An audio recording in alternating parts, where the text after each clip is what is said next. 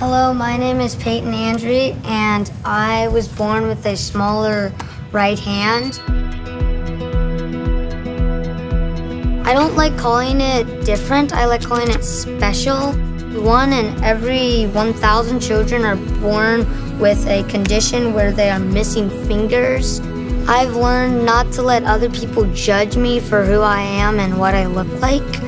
It matters what God thinks of you, and God loves everyone in a different, special way. Some people think I can't do certain things because of my hand, but I can do a lot. I'm a temporary black belt in Taekwondo and on the demo team. I play basketball. I used to play the piano in kindergarten. I want to be a drummer. I can use my drumsticks because my smaller hand doesn't hold me back. A few things I do need help with because of my hand, but just a little bit. Anything that's rounder than I can hold, like usually like cups or salt shakers, pepper shakers, all that stuff. A lot of kids at my school ask me about it. I'm fine with telling them, but it gets annoying sometimes. And it's been tough when they ask because sometimes it makes me feel like I'm different. On December 19, 2015, I met a boy named Luke Dennison, and we met at the Cincinnati Public Library. We both have the same different hand. It was actually pretty cool meeting a boy about my same age having the same disability.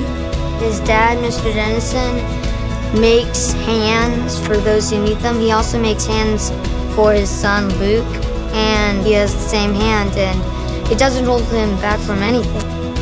I first learned about Peyton from my friends at Simplify 3D. We worked together on a design that is available through e-Nable.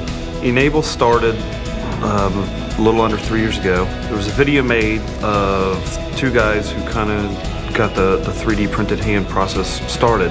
And comments were being, you know, I've got a 3D printer, I would do this for a kid, for free, whatnot.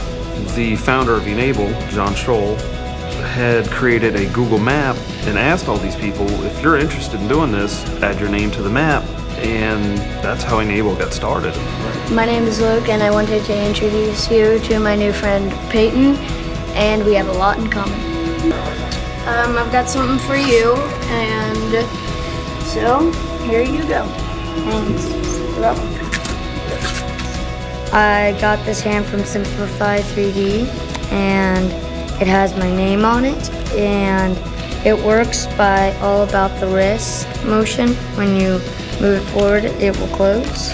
I can now hold cups with my right hand, and I can hold other things like bouncy balls and some things I'll just have to try to figure it out. When I woke up this morning, I was thinking about it a lot, and I was really excited. Our hope, as well as Peyton's, and I think he's picked up on that and we've picked up on his, is this idea that he gets to be seen more for his character and his personality and his heart. And if anybody does that, they're going to fall in love with him like we've fallen in love with him. So we just don't want him to be judged for what he may be missing, but we want him to be seen for who he is.